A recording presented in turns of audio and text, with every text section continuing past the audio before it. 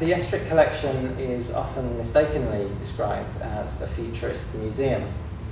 In actual fact, the collection contains work by a range of painters whose works had nothing really to do with the aesthetics explored by Marinetti's group, and works by painters who didn't want to reject the past entirely, but rather to incorporate elements of Italy's artistic tradition into their works. One such artist was Massimo Campigli, whose work Two Women is on the wall next to me here. In actual fact, Campigli was briefly associated with Futurism, but just for a very brief time before going on to explore other aesthetics and artistic tendencies, and this was common to many artists at the time who formed part of Marinetti's group for a brief moment.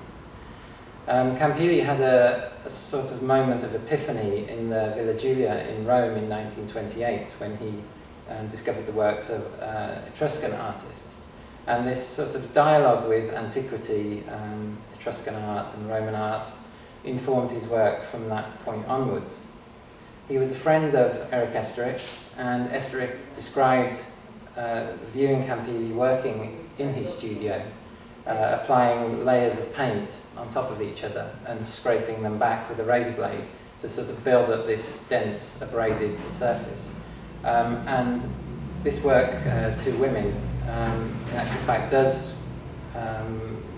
sort of look rather like a sort of fragment of fresco that's been detached from the wall.